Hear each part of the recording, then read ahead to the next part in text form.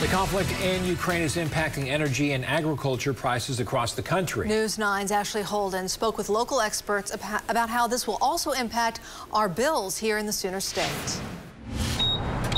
The average cost of a gallon of gas here in Oklahoma has jumped up around 40 cents in just the last week.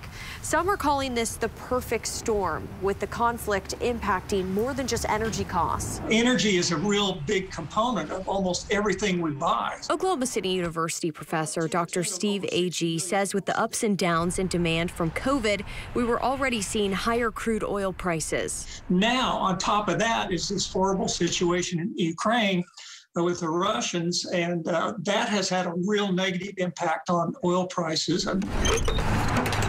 In Oklahoma, the average gallon of gas now sits at $3.64, but the national average is over $4. In terms of the energy markets, I think we're going to see this at least for the rest of 2022. That means higher transportation costs. The prices of other goods and crops like wheat and corn that are heavily exported from that area of the world are rising. That puts even more of a strain on other industries. But the bread price will go up maybe 15, 20%.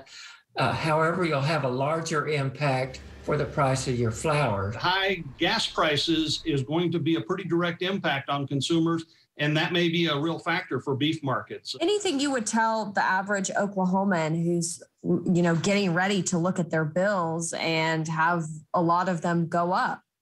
Well, I think they need to really take a serious look at efficiency, energy efficiency. Could they take public transportation?